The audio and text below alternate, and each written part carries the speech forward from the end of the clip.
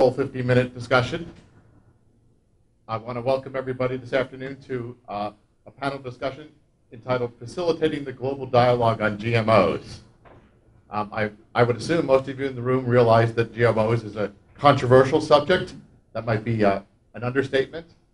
But we're lucky enough at Cornell to have three individuals from three different countries around the world, in the developing world, that can give us a different perspective or give us their perspective on that GMO debate. What's going on in their countries, how does that fit in with the global debate, and also how people at Cornell might be able to get engaged in that debate.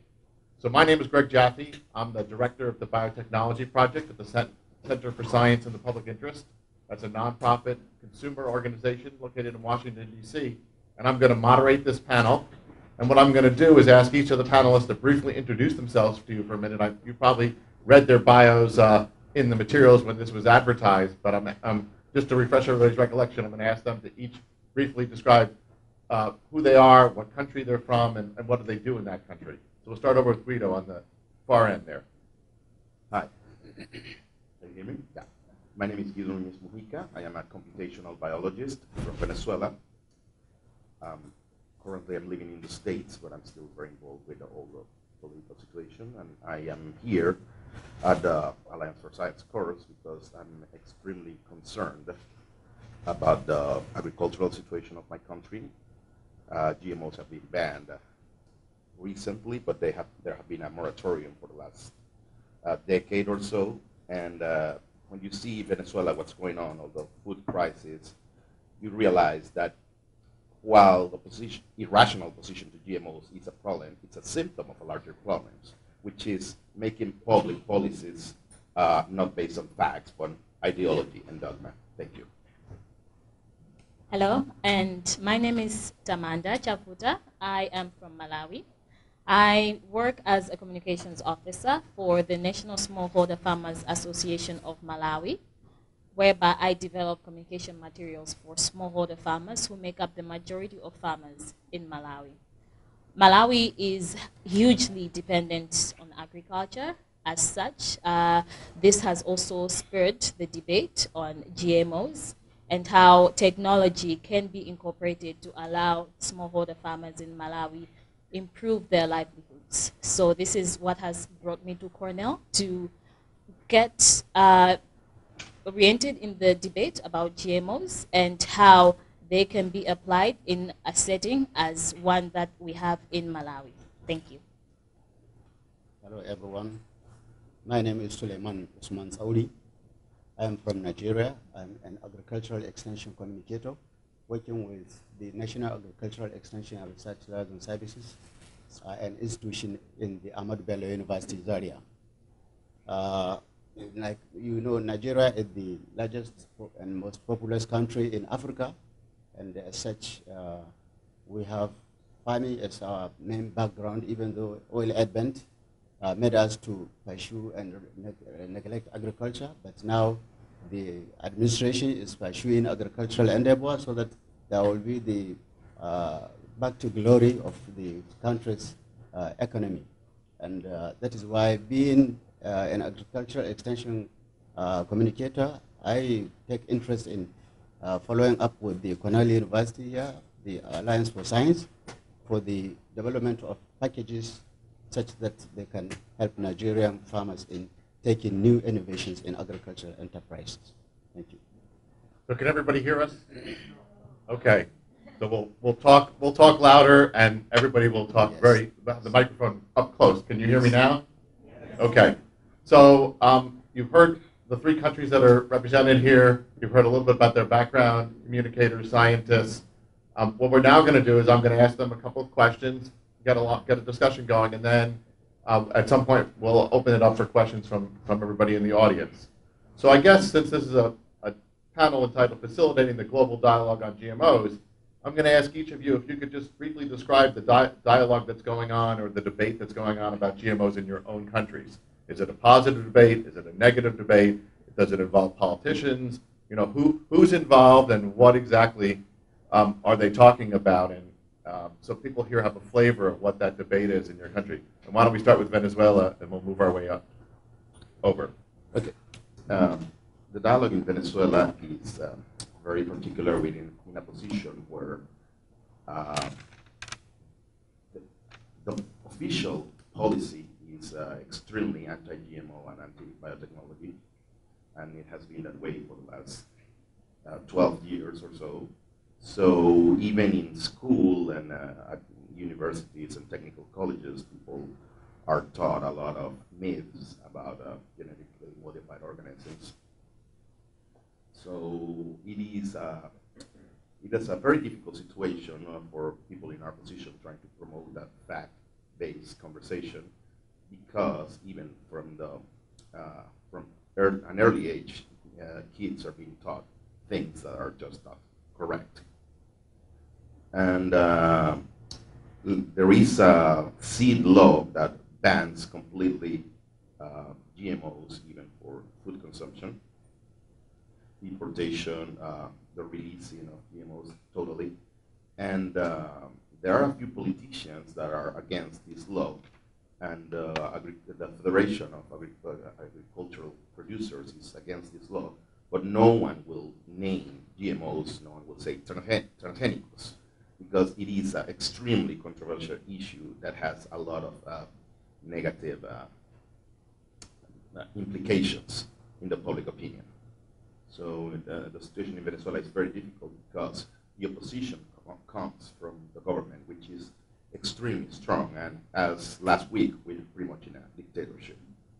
Before we go on to Tamanda, just one follow-up question. You said there's lots of myths, or kids even from young ages are being told misinformation. Can you give the audience one or two examples of some of the myths or what unscientific things are being said about GMOs?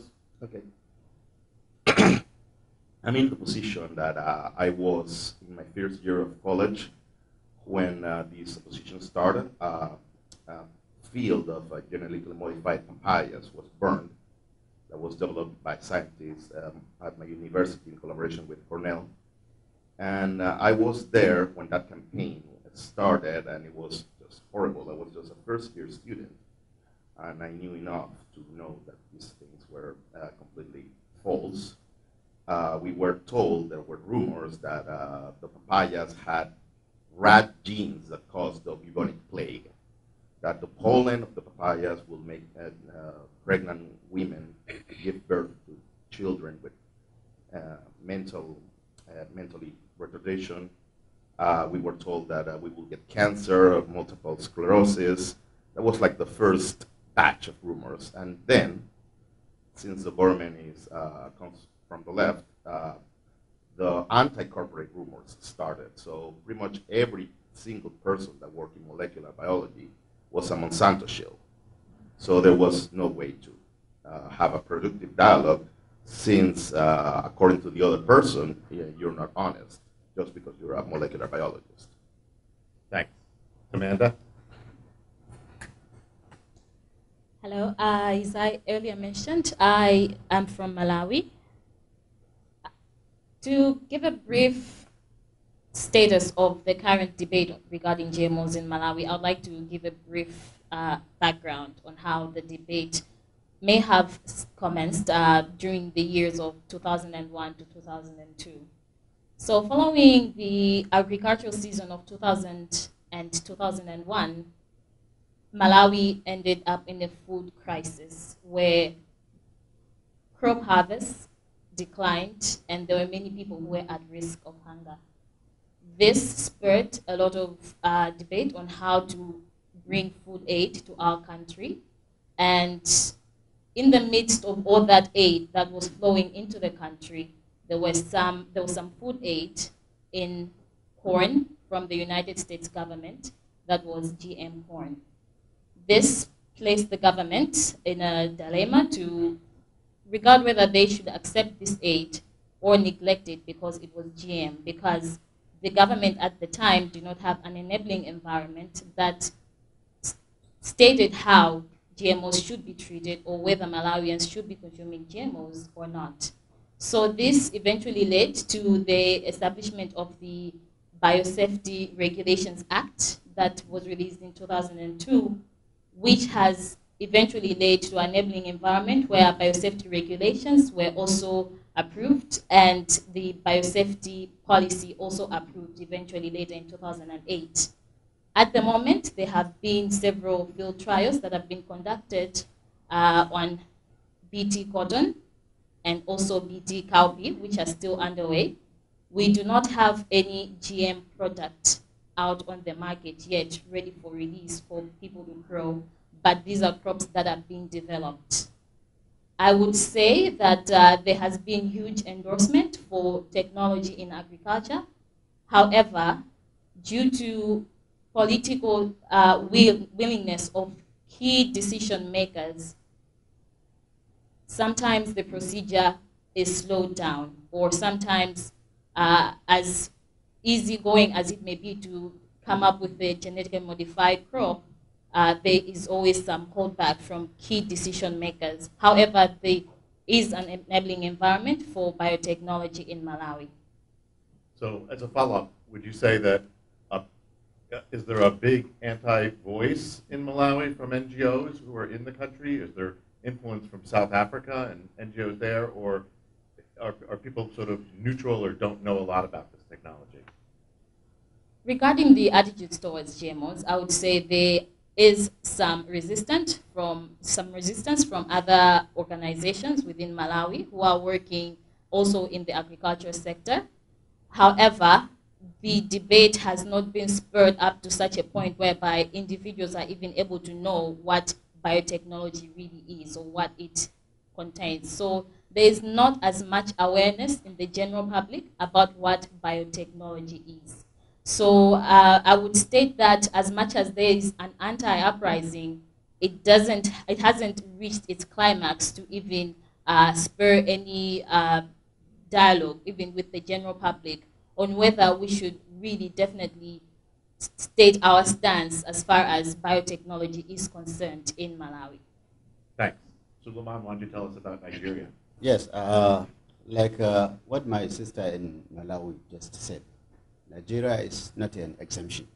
Our farmers, in fact, along with the general public, have a very little awareness of what is called biotechnology, and even particularly the debate itself. But first and foremost, you may be interested to know that the government itself has for long established an institution called National Agricultural Biotechnology Development Agency. So, and this one has been for quite a decade and a half now, has been in existence in the country. And also with the advent of the OFA, that's Open Forum on the Biotechnology. So they are teaming up, generating so much research and other things within the country. But until just late last year, when other the antis from other nations teamed up together, so it erupted something like, okay, let us also start it in Nigeria. So a few groups, like the civil service group and in fact some other religious groups also rose to say that, okay, they are against the biotechnology. But then it is important also for us to understand that the Nigerian situation is so good for the farmers that they don't even care whether it is a biotechnology, whether it is this, whatever technology. They are interested in a very high-yielding crop variety that may be resistant to pests, resistant to certain particular diseases, also that can earn them more money, more social and economic sustenance. As such, the issue of even saying that, okay, we are now fighting against the fighting against the biotechnology is a technology that may end up putting us into this and that problem does not even arise. Even though we cannot undermine the activities of the antis. You see, and fortunately enough, the biosafety law has just been passed into the bill has just been passed into by 2015, and the government has not said anything against it for the meantime. And as such, even the government itself has been promoting the agricultural research and development I think since 1922. An institute that is the Institute of Agricultural Research, based in Ahmadu Bello University's area, was established in 1922, taking research into agricultural crops. And for of recent, they have just released about 12 different varieties of maize that have been developed, like the quality protein maize, the drought-tolerant maize, this and recently other maize, water-efficient maize for Africa. So all these things have been into research in Nigeria, and nobody even cares about what is biotechnology for the meantime, unless with this advent of the anti-ice movement. And also that we are in a situation that if farmers can get enough seeds, and then the advantage, the influx of being an African country, being the largest country also in Africa, and having the largest population of farmers even, the farmers have the right and access routes to get their own seeds from wherever, because of the sometimes the regulation may not be such that they can not even know from the source of their source of seeds.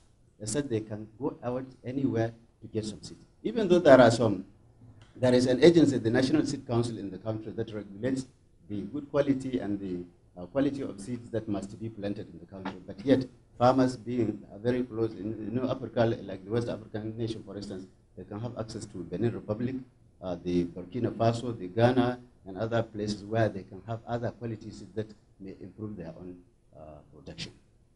Can I just ask, just what to clarify so the audience understands? So can you tell me which genetically engineered crops are currently being tested? So Amanda said it was BT cotton and BT cowpea in Malawi.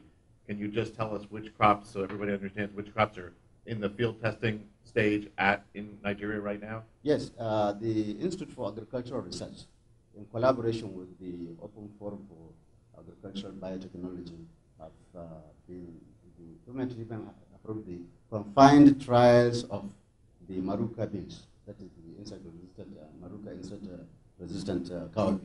Then the fortified sorghum also, along with the BT cotton, which is also under trial, confined trials. That is why I'm saying that unless, except this, if not because of this global advocacy of the anti-GMOs, otherwise Nigeria would have for long been accepting and taking the genetically modified crops for their farmers. So there are three crops that are being tested. Three crops, yes. Okay. Yes. Amanda, did you have something you wanted to add? I just wanted to add that as much as there has been other crops that are under development at the moment in Malawi, I stated that one challenge that the country faces as far as biotechnology is concerned is some resistance from key decision makers. This has rendered some other research that would have been highly beneficial to Malawi to be diverted into other countries, or to only be conducted in other countries and not to be conducted in Malawi due to some delays or lack of political will in some instances. So that is what I wanted really to add. Okay. Yes. I might mention to the audience, for people who don't know, in sub-Saharan Africa, there are only 3 countries now that grow commercial varieties of genetically engineered crops. That is Burkina Faso growing BT cotton, so the Sudan growing BT cotton, and South Africa growing some genetically engineered maize, soybeans, and cotton. So just so you know, and we happen to have 2 of the countries here, Nigeria and Malawi, that are probably 2 of 8 or 9 countries that have really at least been willing to try this technology, that have had field trials, that are actively have regulatory systems that are trying to address potential risks, and scientists who are actually doing field trials. So we're pretty unique here. Most of the countries in sub-Saharan Africa would not have any field trials on GE crops and not be growing any GE crops. So these countries are sort of ahead of the game compared to others.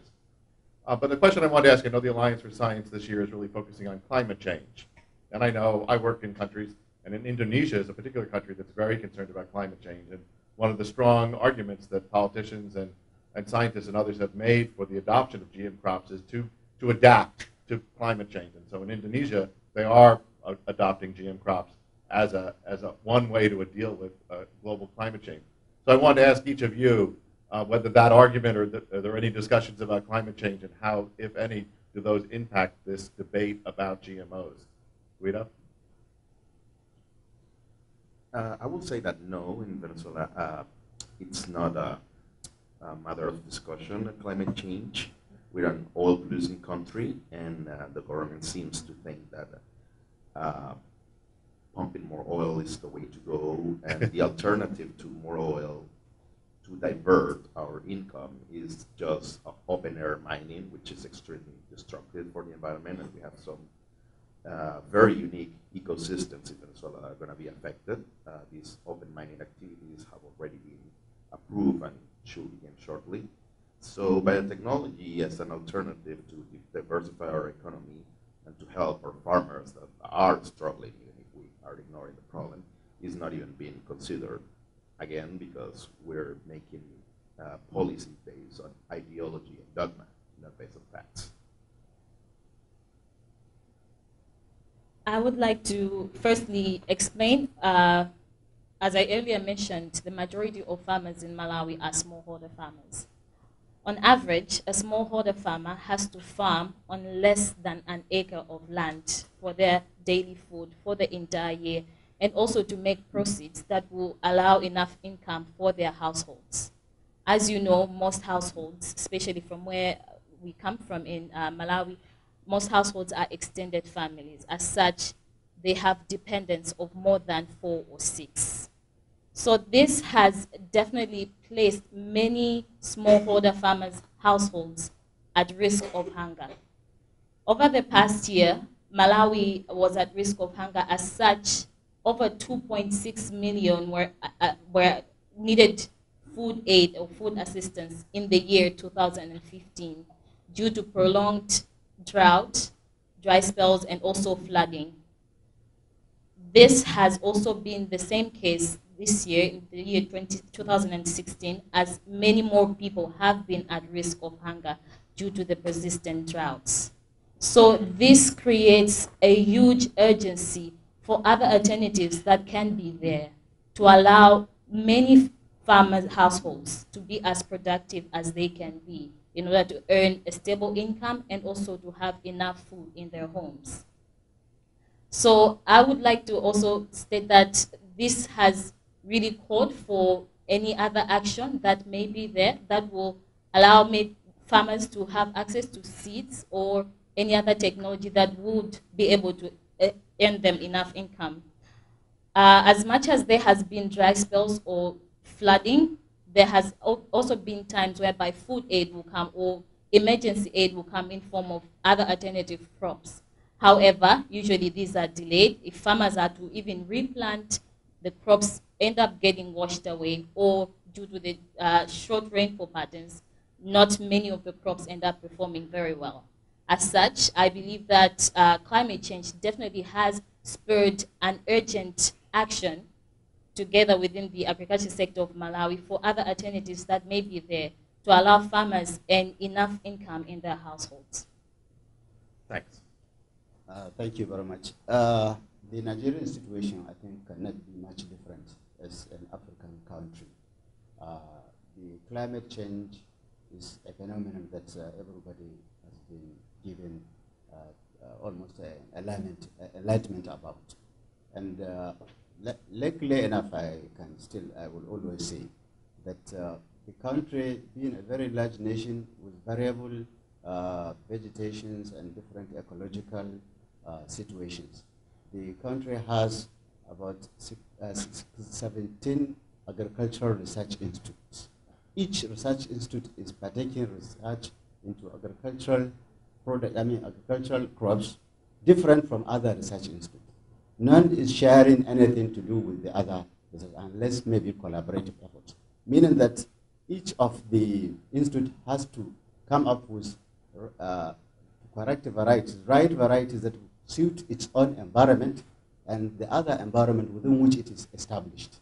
And also all these crops that can be grown nationwide, for instance, a centralized research institute has been established to take care of such and other crops. This means that, okay, the country has the potentials of agricultural research innovation that will suit its own environment. So climate change, as it comes in, has already made the country in the issue of maybe we are researching into, like, let me talk of the arid and semi-arid zones, where the ICRISAT, that's the International Research in Africa, has been based for quite some time there, that it has a research into grains like millet and sorghum. millets and sorghum are grown largely in the north.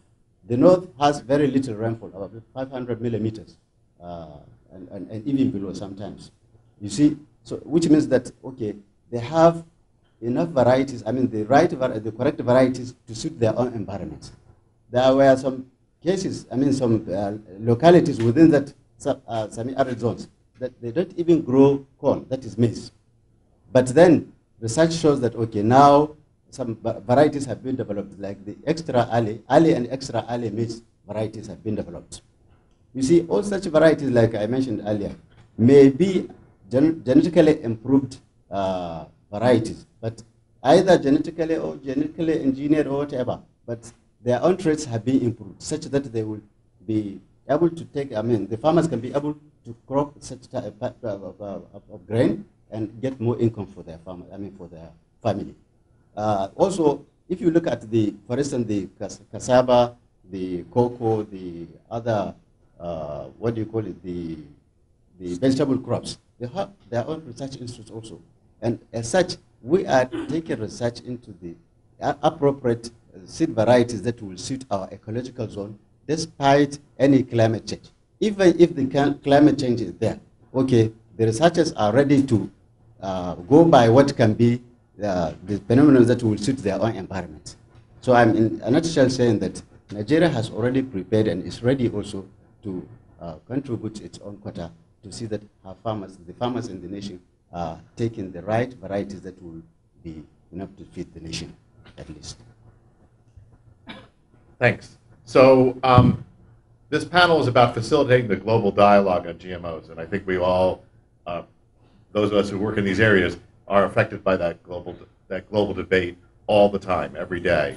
And so my question to each of you is, what do you think is needed to move that global debate into a better direction? Is it more scientific information? Is it better regulation? Or is it political will by politicians and leaders? Is it just a crop that farmers and people can look at and say, boy, that looks good? What do you think would help turn the debate in your countries to a much more positive debate? I think all of those that you mentioned are needed, but these, which will also be my closing remark considering the time, will be that we need to shift the narrative, because often the narrative is seen as GMOs and biotechnology are colonialistic and all poor people from developing countries are being exploited. And often it's activists from wealthy countries the one telling the story. And basically that's telling us that our scientists are stupid, our policymakers are stupid, that we cannot create our own GMOs. In Venezuela, we not only had these papayas, we had coffee, we had rice, we were working on potatoes, and all that research is gone. And this narrative is, as I said, is often made by activists that, as my brother Sulaiman said, and my sister Tamanda said, they go to these countries, they talk to the governments, and then when the things get bad, they get out, as happened in Venezuela. One of the main activists against GMOs and against modern agricultural methods was this British lady, university professor, and she's now in Britain. She's not living in Venezuela, enduring the hunger, leaving the suffering that's happening right now. When things got bad, she got out. And this is too common. These activists try to claim that biotechnology is paternalistic. What I will say is paternalistic is the belief that we are not smart enough to make our own research and to make our own decisions. And I think that this is an ingredient that we have to add to all what you say. We need to shift the narrative, and we need to raise our voices from our countries and say, you know what, we can develop this tech. We want this tech. We need this tech. We're going to use this tech. Thank you, Guido. I also want to agree with what Guido has stated. There is need to shift the narrative and also create awareness, just so the general public is aware of what biotechnology is and what it entails. I also want to add that it is also important and very key to build and invest in partnerships with developing organizations or development organizations. A movement body of smallholder farmers has its own governing body and has the capacity to even bring out their voices and even be able to state their needs and what they are really interested in, what crops they're interested in having innovation in. So I believe it is key that more partnerships are built and also bring the evidence to light, develop the technology that is there, and at least also work towards making this technology available to everybody else who is in need of it around the world. Awareness has to be one key concept that I believe most bodies have to focus on at the moment. So I believe this is what can be done. Suleiman? Yeah, thank you very much. I think the Nigerian situation is such that we only need to team up with the international groups to enlighten our public, the farmers and the general public on the issue of the biotechnology itself. You see, if unfortunately we didn't start early and that the antis vigorously campaign against it, it may be what will be the first thing to go to the farmers and the general public, and it can incite fear maybe to the policy makers who may eventually come to say this or that. But then if we tell the farmers and that they are interested in new varieties, high-yielding varieties, resistant, pest resistance, all this, and that to make more income. So we need to tell them that, okay, biotechnology is a substance that can increase their potentials, not only in crops, but also in animals and assets to protect their environment because of the economy and also other things. So you see, we only need to enlighten them from time to time, and in the most soonest possible period, so that there will not be other groups that will come up to say that, okay, we are now against it. You see, the government has signed the bill, and no other potential threats except that of the few ones I mentioned earlier. So if there is any vigorous campaign that overshadowed the anti-of movement, so I think we are freely comfortable, can be freely comfortable, and the farmers can get good access to the biotechnology that will improve their own livelihoods. Okay. Now I'll open it up to some questions from the audience. So I'm going to walk around, and because we only got 2 mics, and what I'm doing is take 3 or 4 questions, and then I'll go back to the panel to answer those questions so we can get a number of questions out. So if you could introduce yourself when you ask your question. Oh, hey, my name is Jonathan. I think from the Bioscience Group. My question is with Guido. Did I catch your name right? Guido, yes. Guido. Guido. Guido. Yeah. Okay. Thank you very much. The question from the moderator was what myths was being taught in the school, not what myths were being spread by other people. I was interested in these. Well, it's... Let me ask for, Sure. I'm going to take a few questions and then go back so we can get a number of questions on the table. So I'm Louise. I'm a junior in international development, and I wanted to know why a lot of the discourse that is surrounded, a lot of the discourse that fuels pro-GMO movements uses the fact that climate change is an issue that will increase food security in a lot of cases. However, I witnessed firsthand that in many African countries, the first crop they start packing and producing starting to be fossil or commercial crops, which are easy crops, which are not related directly to food security. My impression growing up in the fossil was that this kind of easy cropping is actually putting the farmers in a position of economic vulnerability towards the international markets and depriving them of the security that they had previously. What is your opinion on this issue, and how do you feel that the global debate on GMO could be clarified and maybe made fairer if we try to reorient it on the economic motive behind GMO, not only on normative statements like increasing food security, which is not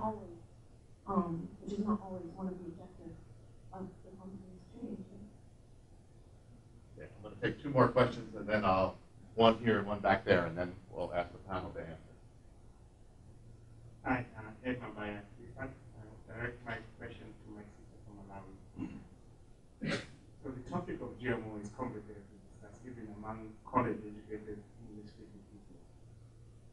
we have an informed dialogue about this topic among people where DNA and genes does not even exist, where language is a barrier? We're talking about very complicated science.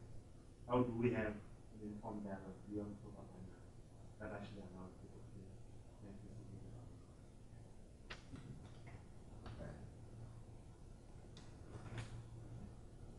My name is Joseph. My question goes to the Africans on the planet. Usually the concern has been that in Africa in particular, there's been a lot of issues about food harvest loss of the planet. So maybe the current ratio of GMOs, for example, the need for the introduction of that technology at the food security. The anti-GMO campaigners are working on the point that the problem with food security in Africa is not exactly a production problem. It's a problem about the harvest losses that result after the production. Where do you draw the line between dealing with some of those concerns and this push to introduce new technology like the GMO technology into your country? Thank you.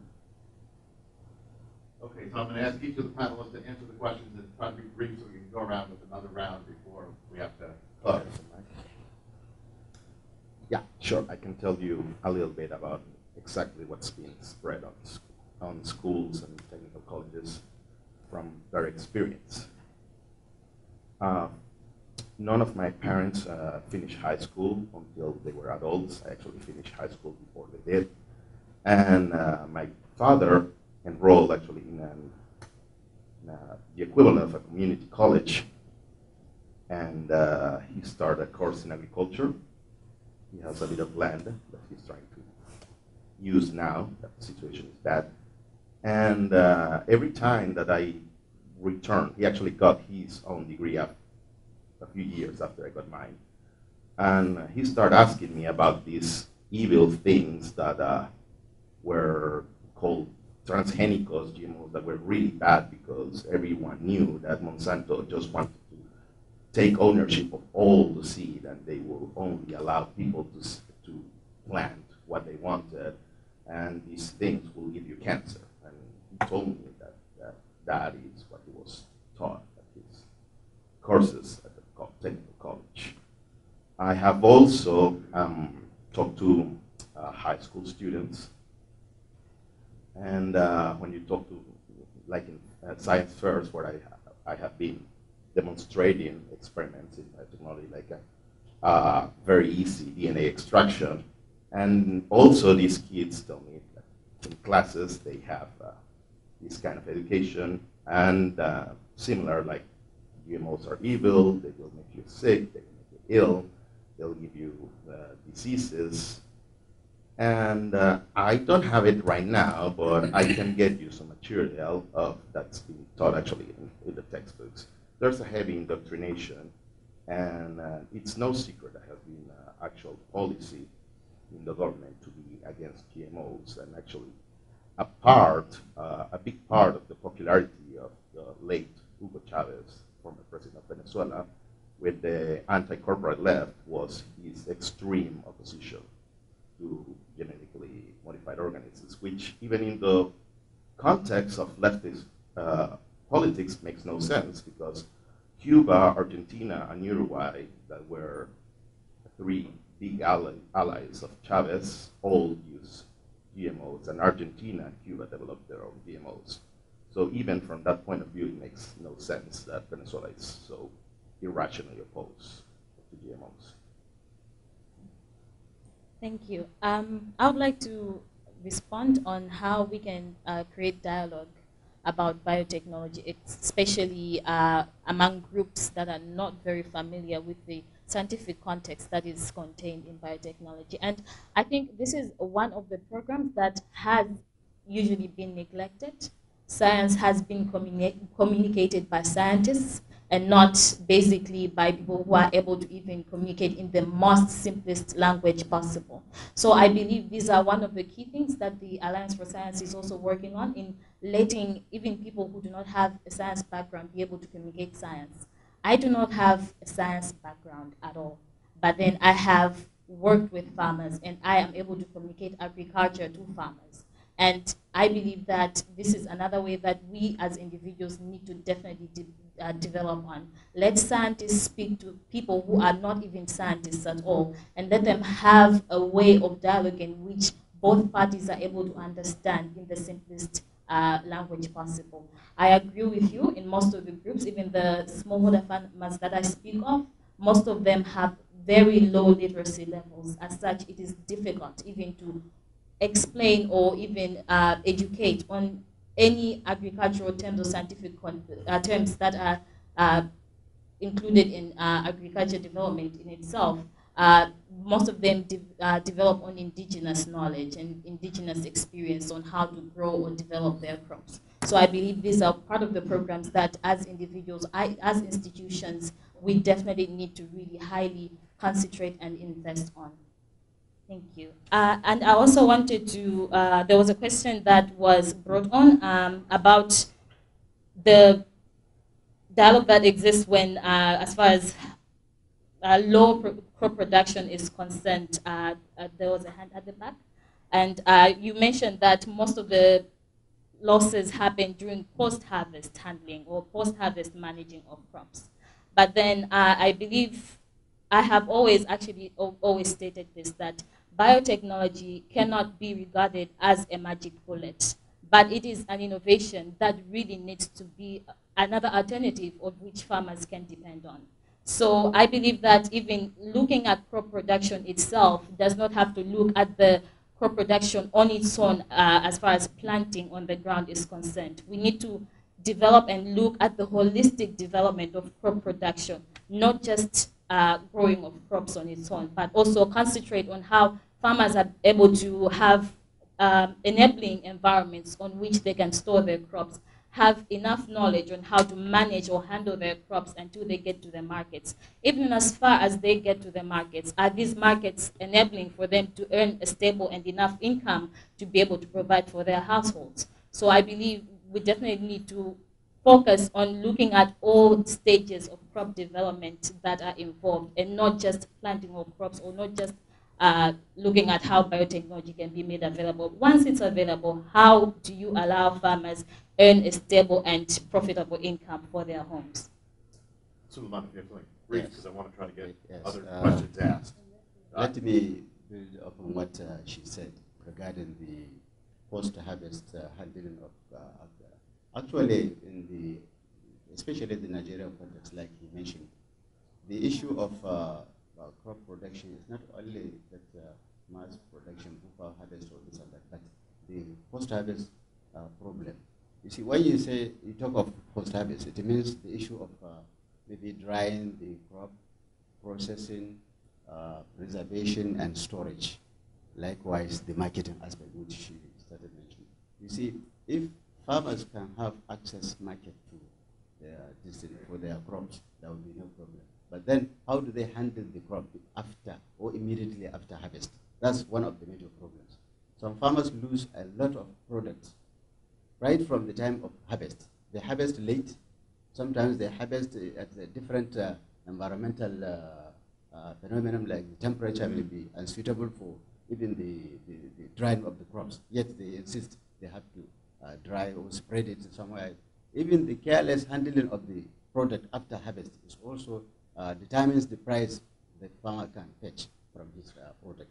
As such, you see, it's an issue that if biotechnology, for instance, is like she mentioned, as an issue that can bring maybe new varieties developed, new and improved varieties. Let me use the word improved. Improved means anything that can be above what a farmer may be used to get, so that he can have more income for his sustenance. If it is developed, then how does he handle it? Does the biotechnology also take care of the processing, the marketing, the this and that? So this is why I think she mentioned the holistic issue in terms of agricultural protection. And also we need the economics. What economics? That is why most of our farmers, you see, they are being urged to, okay, you can space, or decide on when and how to produce, for instance, vegetables. There are some periods of scarcity of vegetables. And when it comes to the harvest of, like, tomato, let me give a question of a tomato this thing. Just quickly, okay. very quickly, because I want to ask another question. So at I think harvest, you've answered the waste. A basket of tomato may sell 400 naira. That's in Nigerian context. Or let me say about $1, for instance, a basket.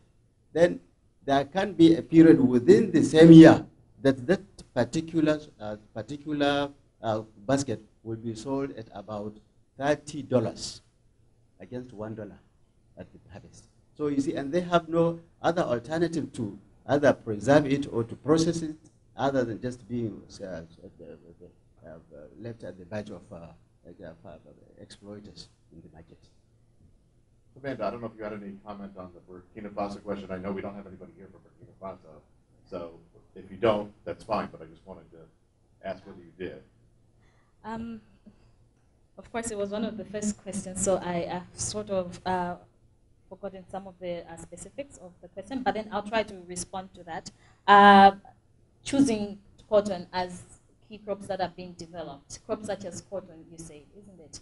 I think my only response can be that as farmers, obviously the key thing by the end of the day is they regard farming as a business, and farmers are able to take up farming as a business. So as far as cotton production is concerned, it does not mean that investing in development of cotton should be the only way in which we get able to tell that farmers are able to have enough income in their homes. And what I mean to say is that cotton production on its own is taken up as a business. So through those means, farmers can be able to earn a stable income in which they are able even to buy enough food for their households.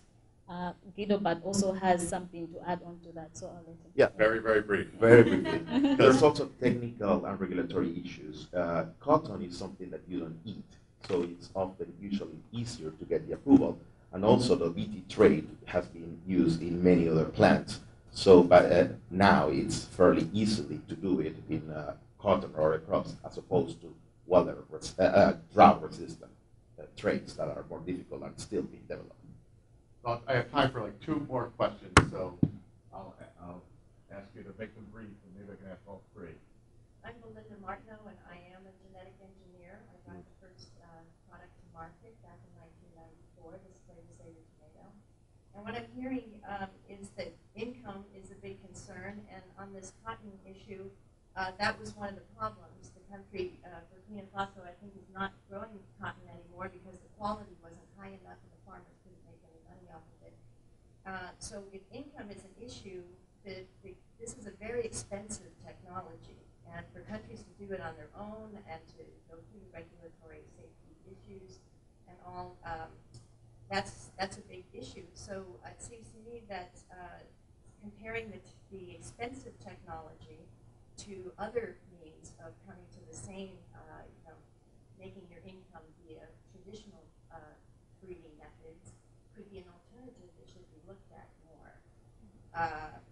I also think that this idea that you're not eating the cotton, that's a big issue, that the awareness and it's not being accepted worldwide. In most places where these things are being grown in South America, people aren't eating it, they're feeding it to their animals. So if you could just comment on these topics, I appreciate that. Thank you. Very brief. I'm looking at the clock. We can try to be hard brief, ended yeah. because there's a class coming in here. So I do have a question, but I just want to say Belinda, who just asked that question, is giving a lecture tonight in Annabelle Taylor Hall at 7 p.m. in the upstairs auditorium. And it's part of an independent lecture series on GMOs that I'm running as a student at Cornell. You have a question? Yeah. And I'm going to be passing out flyers if anyone wants Please, to. the question. Please, the question. The question is, essentially, I'm asking, are we pro-solution or pro-biotechnology?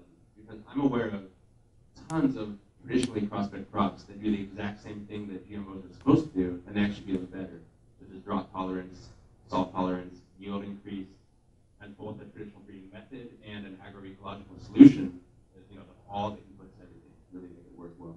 So, and a lot of these biotech crops, as Belinda mentioned, are failing. And I'm wondering, are we attached to biotechnology, or are we going to be focused on the solutions that are actually already? Thank you. This is the last question.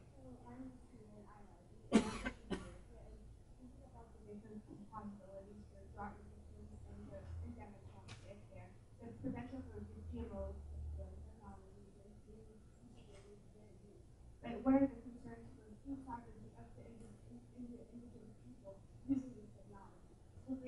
rights to these crops, will they have to be licensed rather than really need to have input for using these crops? And we are the country that people have been using it on the ground will have to figure out to do this forward and versus not.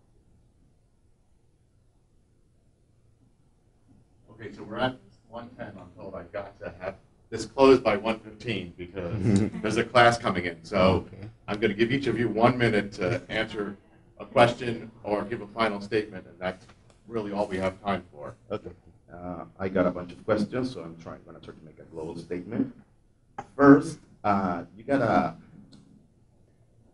technology is not that expensive when you compare to the economic damage that most of these products do.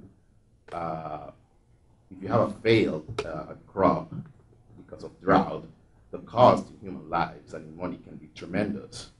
And we have a lot of new methods, and we have improved the technology and the protocols. It's not the same situation that was 30 years ago. So I can tell you, the project we had in Venezuela had a very modest cost. And so it can be done on a budget, especially in places like Venezuela where qualified labor is not as expensive as here in the States, for one thing. And for another thing, a lot of people in South America eat genetically modified crops. It is simply not true that we use it only for animal feeds, particularly in Venezuela. We don't use it, but in Argentina and in Colombia, our neighbors, they eat constantly genetically modified corn. Another thing, we're pro-solution. Of course we're pro-solution. We want simply to use every single tool we have available because our situation is desperate. We need every single tool. We don't have the luxury that people have here in the developed world to say, oh, I don't want GMO. We need to use every single tool we have. Okay, thank you. Amanda? I would also agree with Guido. I'm also pro-solution. In most of my interaction with smallholder farmers, biotechnology is often asked about because even in their most unprofessional affiliations or in the most casual ways, they're able to come across that information, and they're able to know that some other farmers in other countries are able to grow improved crops, and they ask about this. So in a simple statement, I can state that I am all about access. If the technology is there, why can't the farmers know about it? Once they know, I believe as individuals, we all have choices. I hugely believe that there's a need to shift our mindsets into, of course, looking at our resources and utilizing them to the best advantage possible. So if the technology is out there, why can't they know about it? Once they know, why can't they make a choice whether they should adopt it or not? Thank you. Thank you very much. Well, we got 1 minute, so. Thank you. Yeah, I think Nigerian farmers need a technology that will boost their production, at least for them to break even, such that a short instance is that a cattle Fulani farmer produces only 4 liters, not up to 4 liters of milk per day, his cow. And this cow is his own livelihood. He sells the milk and take food with the cost. And look at the present cow, for instance, giving about 30 liters per day. So a Nigerian farmer needs a technology. So that is why we need to communicate science to the farmers. And as such, that's why I want to call on the Cornell Alliance for Science to encourage more of the regional dialogue and regional alliances such that we can globally handle the issues of our farming technologies to raise up the level of awareness and also to increase farmers' productivity and their socio-economic potentials. Thank you. So I'd like to thank the panelists for coming here today, for being part of this discussion. I'd like to thank all of you for coming and listening to the discussion. I'm sorry if we didn't get to answer all the questions or because of the time, but I hope that this is the beginning of, again, facilitating a dialogue that I'm sure will not be over after today. Thank you. Thank you very much.